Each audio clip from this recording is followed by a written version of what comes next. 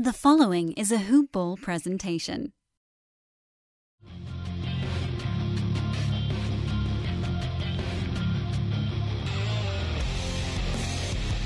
Welcome to the Fantasy NBA Today podcast. I really, truly don't know what voice I should be using to start today's podcast. I really, truly don't know. Yesterday was a weird one. Guys that I thought would perform admirably did very poorly. Guys that I thought would be okay were outstanding on both sides. Both sides of the matchups, both sides of the squads playing head-to-head. I don't know. Hope you guys have your weeks rumbling along. It was a weird Wednesday, short card, but this was a day where if you were streaming, you probably had a lot of guys going. It's a busy day, heavy day for the streamers. For everybody else, not so much. The back and forth of your week-long battle continues. This is Thursday's Fantasy NBA Today. I'm Dan Besbris, at Dan Besbris, DanBesbris. Big thanks to my guy Joe Garcia of the Two Shots podcast for having me on yesterday. That was a lot of fun. I think that might be airing today, if I'm not mistaken. So you can check that out. We're talking Spurs and the MVP race. It's on that other show.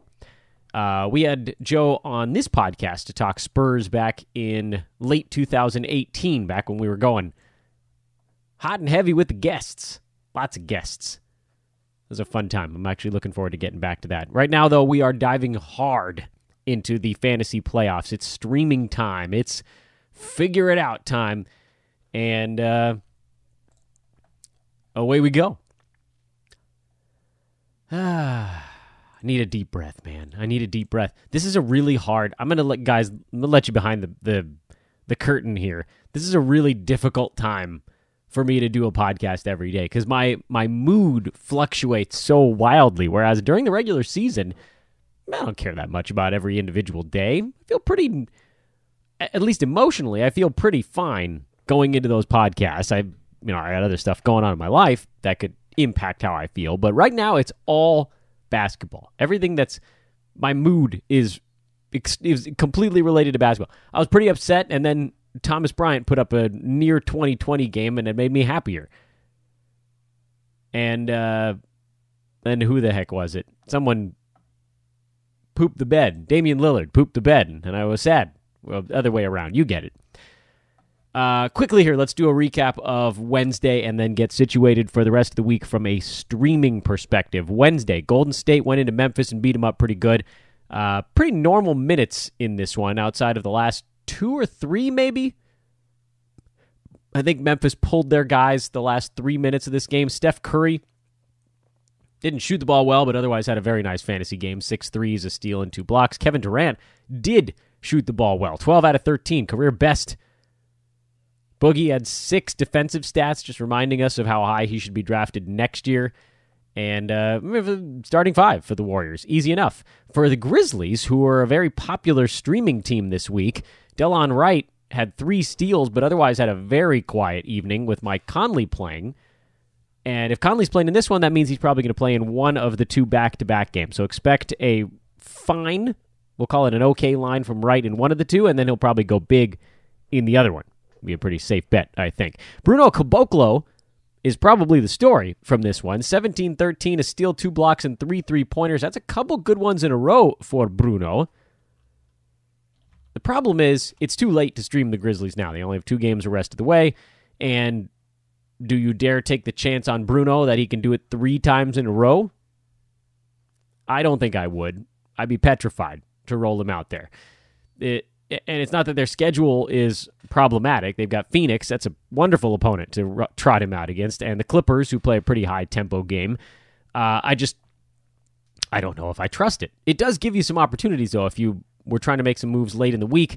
He seemingly is a good choice for rebounding and defensive stats right now, and the 3-ball is falling for him, but I wouldn't expect that to continue forever. The regression is going to hit on the field goal percent. He's not going to shoot 50 to 60% long term, but all we need is for it to happen for, a day or 2.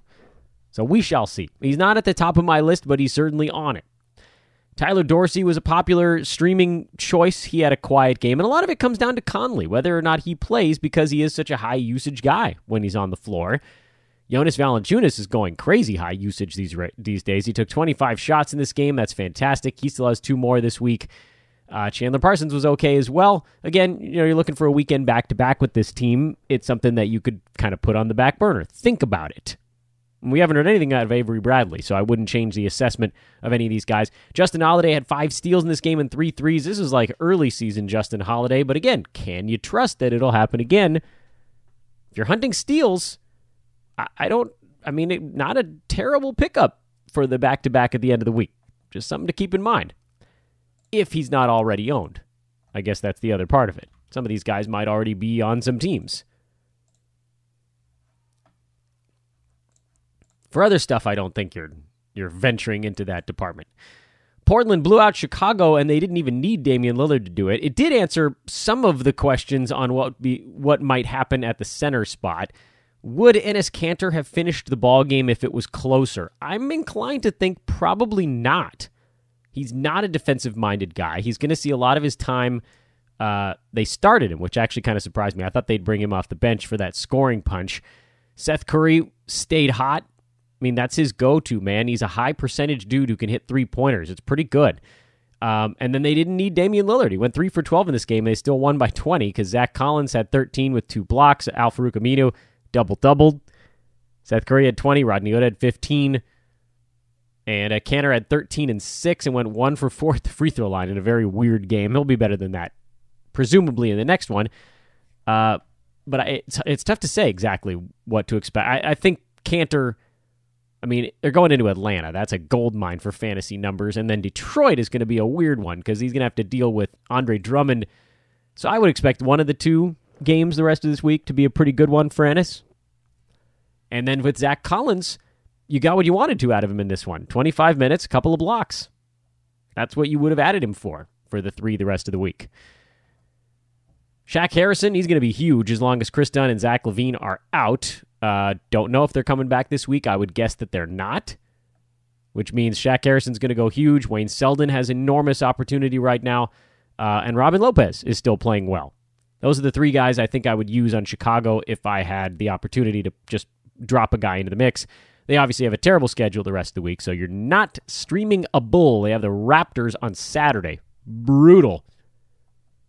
If you have a bull that's not named Shaq Harrison, you probably have to punt him at this point because the schedule is so poor. If you're in a streaming situation. If you're in a standard 9-cat, obviously you hang out and you take the games where you can, and it counts towards your limit. Oklahoma City came back and won it late. They trailed in this game in the first half, and then Paul George woke up a little bit. He had 31 and 4. Only 1 steal, oddly enough. And the usual suspects did what they normally do for Oklahoma City. For Indiana, Darren Collison made his return, and he was pedestrian. I figure it'll take him a game or 2 to get his legs back. Thad Young was okay. Domantas Sabonis was solid. Bojan was good again. And then Miles Turner had his customary 4 blocks. And Indiana, they're not a championship-level team without Victor Oladipo. They can be pretty good at times, but not good enough. Washington and Phoenix, this was the high-scoring, fun one we expected it would be. Thomas Bryant, who was a very popular streaming pickup this week after a quiet one in L.A., played the entire second half of this game, 24 consecutive minutes, and he had 18 and 19 with 2 threes, including, by the way, a game winner, a steal and a block, missed a bunch of free throws, which, like Enes Kanter, you got to figure that that's a blip, and it'll go away in the next one. And outside of the free throw thing, you had to feel like a pretty big winner to get Bryant taking 16 shots and nearly going for 20-20. Bradley Beal took 28 shots. Jordan McRae had 21 points and nothing else. Sato, a very low assist game for him, but he got his 3 steals and good percentages like usual. And then Jabari Parker went nuts off the bench. For Phoenix, it was Devin Booker and versus the world. He had 50 for the second game in a row. 59, I think, in the last one, was it? 51? Doesn't matter. 50-plus for 2 games in a row. It didn't pass much, and I wouldn't if these were the teammates that I had trotting out right now. Although DeAndre Ayton was okay for the minutes he was on the floor. Rashawn Holmes' minutes are trending back up again. He fouled out in 21 minutes, but had 7 and 4 with 2 steals and a block. What else we got going on in this game? And I think that's it. Dragan Bender had one good quarter. Mikal Bridges is slumping from the field, and Phoenix has a terrible schedule the rest of this week, so that's a team that you probably want to avoid, unless you were trotting out the big guns. And then finally, you got the last one on the docket, which went about as we expected. Lakers on a fatigue altitude back-to-back in Utah. JaVale McGee continued to impress with his stretch run. He's been very good. Kyle Kuzma was solid. You knew LeBron wasn't playing in this ballgame. KCP, not surprisingly, cooled off after his big game. And those are the guys I think you likely trust, even whether sort of regardless of the LeBron situation. Rudy Gobert, he did enough before the game got out of hand. Joe Ingles, monster game. He's been so good since the All-Star break. He's pushed up his entire season with this stretch run. That's a big deal.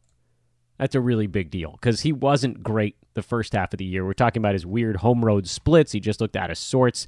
He's now inside the top 90 for the entire season, and it's been fun to have him over that stretch. It's been a lot better.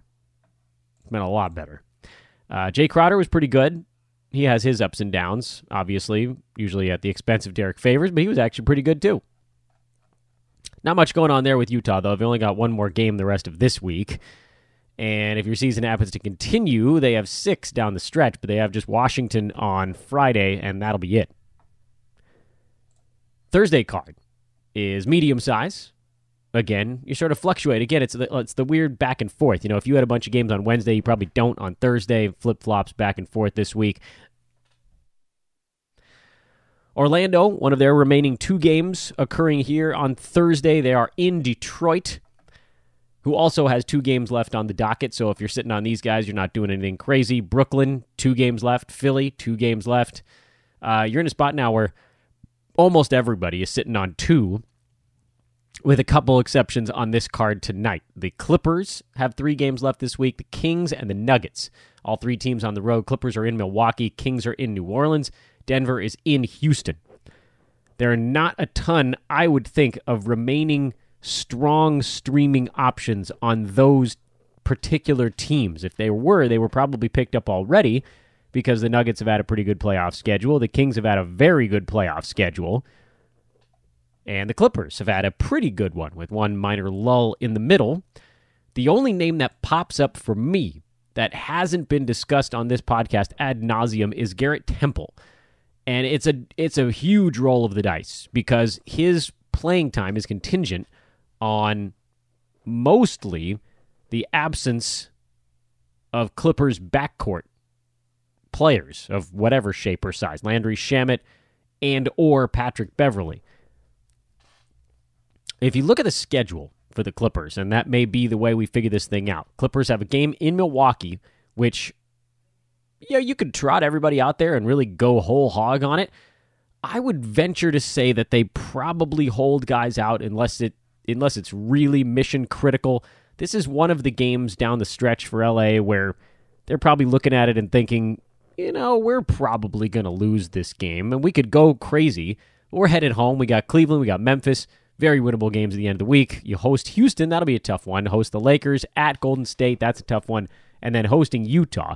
You can't really take any games for granted, but this is a team now that is in a pretty good spot, at least in terms of sort of how the West was won, so to speak. LA is on the rise. They're in the 5 seed right now. Half game up on the Jazz, a game up on the Thunder, and winners of 6 in a row. A loss would drop them into a statistical tie in the loss column with the Thunder. That would be loss number 31. They have, by all accounts, about a fairly similar schedule to Oklahoma City down the stretch, just in terms of difficulty. They've got a few very winnable games, some that are certainly a bit tougher. I think it balances out a little bit. I think Patrick Beverley plays. He seems like that kind of guy. He always plays through stuff and just is not nearly as effective. I don't know about Landry Shamet. There just isn't enough of a book on him to make the guess, hey, is this guy going to actually give it a go? Or are they going to hold him out and kind of see what happens? I think Landry Shamet probably sits. I think Patrick Beverley probably plays, and so you probably get mid-20s minutes out of Garrett Temple. He got up into the 30s in that last one, and he put up a really nice fantasy line. 20-some-odd minutes wouldn't really be enough, but 3 games of that is somewhere between 60 and 70 minutes, and that's pretty good. That's like a little over 2 full games for most NBA starters, and he's shown a propensity to get the steal and the 3-ball on okay percentages, and so there's your ticket there. You got 3 games, and you just have to hope that one of the 3 hits big and the other 2 are not too awful. If that pans out, great. Most of the guys with the team like the Kings, they're basically accounted for. Who else is floating around out there? Let's see, Bielitsa, he's probably already been picked up. The rest of the Kings starters, they're already on your team. Marvin Bagley is probably on a team. And the other one is the Nuggets. And with the Nuggets, I'm just trusting the starting 5 now, so I wouldn't recommend a Malik Beasley stream or a Monty Morris stream, and I think Beasley's out with a personal thing anyway. Mason Plumlee, maybe? If you need big man stats, that's the only way I would consider rolling with that one. So the 3 gamers the rest of the way are a tough lot to pick from. And so when I think about it from that perspective, I'm probably not making any moves to these remaining 3 games. It's why I stressed on yesterday's podcast, hey, take a pick from one of these teams that still has 3 games, because by tomorrow, which is now today, the pickings gets a little slim. Slim pickings. If you wait and you just go with the guys who have 2 games left, you have a boatload of options. There are going to be a bunch of guys on your wire that you could pick up and roll with. And we will talk about that right now, because everybody else has 2. And when we look towards these games, this Thursday evening card, Orlando, Detroit, nothing jumps out as all that intriguing. Detroit, you got some 3-point shooters if you need them. Brooklyn, Ed Davis, maybe, if you need some rebounds, might be a guy to grab for 2 games. Philly, nah. Dallas, I'm guessing Kleba, Powell, guys like that are probably owned already. Miami, you could probably stream Dion Waiters if you need points and threes. I wouldn't trust too many of the other fringe guys. You got the Dwayne Wade farewell tour that's still a thing. Right? You could throw him into the mix. So there's some options here on Miami, but you're probably looking at stats now. You're looking at category hunting. So really just hone in on guys that can do 1 or 2 things well. The Knicks, I don't think I'd trust too many guys on that team. Guys like Dotson could score you some points. Moutier, maybe. Toronto, nobody. Clippers, we just talked about them. They've got the 3 games left. Milwaukee, Pat Connaughton is an interesting stream if you need some defensive stats. He's a choice. Sacramento, nothing really there. New Orleans, you got some choices because their whole backcourt is done now. Frank Jackson has concussion. You could go a lot of directions. I think Kenny Hustle actually is a really good 2-game stream. Houston, Daniel House if you need 3s. Cleveland, not much. And then San Antonio, most of the guys there I think that are relevant are picked up. And if you want 3-pointers, I think I'd go to a different team anyway. And so that, I think, is where the choices now come into play. The 3 versus 2 is a decision that usually leans towards the guys with 3 games. There are just so few options right now in that grouping that I have trouble suggesting it. Garrett Temple, like I said, and he needs somebody to be out for it to make sense. Otherwise, and maybe you're in a league where there are more guys available as streaming options on those 3-game teams. And if that's the case, again, looking at it like Bielitsa, he's a worthwhile 3-game streamer that's better than a lot of the 2-game guys. Gilgeous-Alexander, if he's available in your league for the Clippers, is a worthwhile choice. Someone at the end of the 5 Nuggets starters, like if Gary Harris happens to not be owned in your league, he would be a worthwhile stream. But I'm guessing those guys are owned. I can't be positive, but I have to assume based on ownership level that for the leagues that we're talking about right now, those guys are probably on teams. But maybe they're not. And if that's the case, then you can go seek them out. Because to me, those guys are worth it, the 3 games versus the 2. If you're talking about, oh, geez, what are some of the other names on these teams? Like JaMychal Green for the Clippers, even 3 games for him is like 45 minutes. And you can find plenty of dudes that can eclipse that number in 2 minutes. That's the minute count. That's what it's really going to come down to here, the minute count. If you can get a guy who's playing 24 minutes or more in 3 games, 72 minutes, that's probably going to be pretty good. Because most guys you pick up that with 2 games probably aren't going 36 minutes in each of them. Very few guys do. But less than that, and just uninteresting guys, I love the 3-game stuff, but it's just not worth it. And as I've been saying all week, if you have questions about this stuff, please do hit me up on Twitter. I'm more than happy to answer these questions because I'm bandying these IDs around in my head all day. I'm setting alarms on my phone to make sure that I don't miss start times for particular games so that I can get the guys that I need to. It's mission critical stuff. I mean, there's no time to be screwing around. No messing, guys. No messing around. At Dan Besbris on Twitter. Oh, big thanks again to Hawaiian Isles Kona Coffee Company. At HI Kona Coffee on Twitter. HawaiianIsles.com is the website. HawaiianIsles.com. Or search for them on Amazon. Get that good stuff sent right to your doorstep. Amazon Prime style. Prime style. A few more thoughts on streaming. As you look towards the weekend, and this is how I always wanted to do it, but oftentimes the world doesn't let us make the decisions this easily. I would love to still have 2 moves come Friday. One of the reasons that I don't generally hold multiple moves for the very last day is that I usually, and I think you guys will feel the same way, if you're doing the lifting here, usually you'll have a pretty good idea what categories you need to attack by Friday or Thursday. And it's important to figure that out a couple days in advance. And obviously, crazy things can happen. You could have a guy that blows up that doesn't normally do that. You could have a guy that averages 8 rebounds a game that gets 22 some night. Like, weird things do take shape that can kind of throw your strategy for a loop. But, for instance, one of the reasons to pick up Thomas Bryant is if you think you're going to be attacking rebounds, and he appears to be the full-time starter now. He's playing huge minutes, and you could get 4 games out of the dude. Why wait until later in the week to figure that out? Why wait? So I think if you still got 2 moves in your chamber, in your quiver on Friday, you should use them.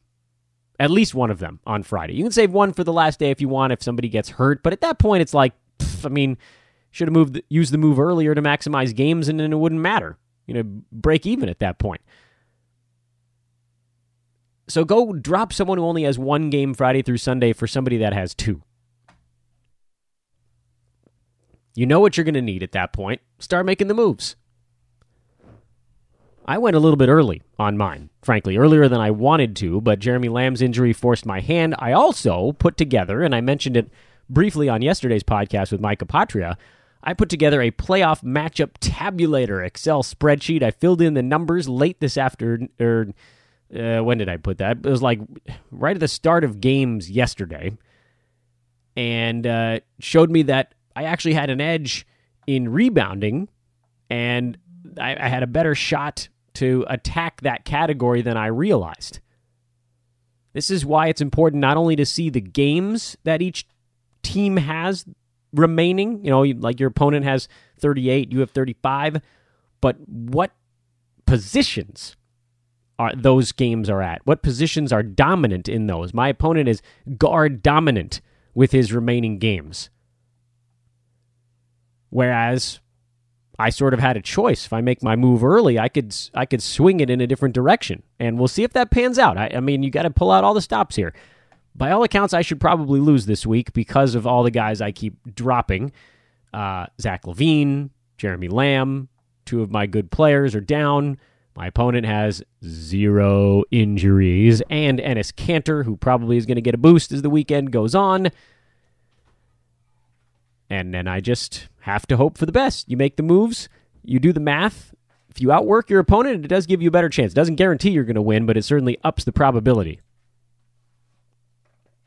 If you'd like, and I might try to put a little screenshot on Twitter so you guys can see what I'm talking about here, my little playoff matchup tabulator. I might find a way to throw this thing up on the net if you guys want to take your own guys and plug them in. You do have to do some data entry, which is a little bit of a pain, but I've set up the summing and the multiplying and the additional summing that is required to figure out basically what you have left, and then you'll have to take the numbers from the sheet and add them to your specific matchup. So there's going to be some work involved on your end, but I've done the Excel lifting portion, and if you take, I don't know, probably about a half an hour, you can get all your numbers inputted. Just set the Excel spreadsheet up side by side with your team page, pull up, I would recommend averages of the last 2 to 3 weeks. Yahoo gives you the last 2 weeks if you want. You can make adjustments to try to get it as accurate as possible for particular guys and what they've been doing lately. And then you can see where you might have an edge.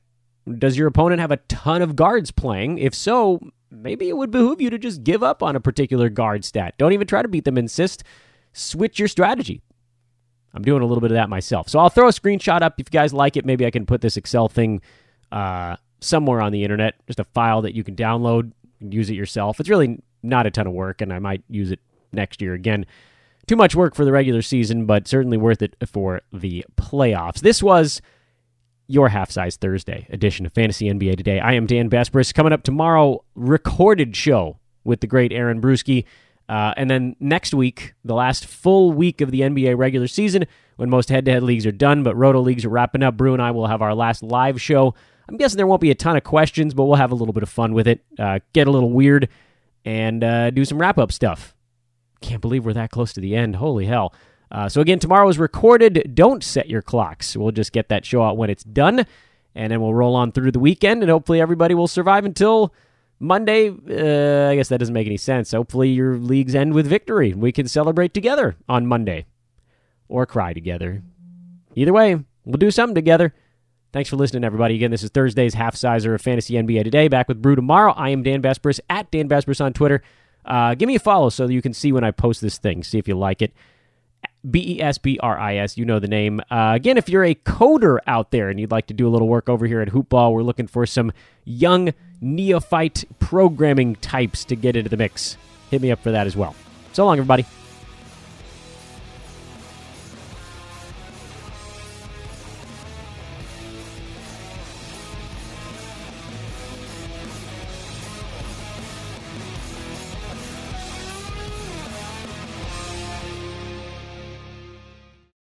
This has been a Hoop Ball presentation.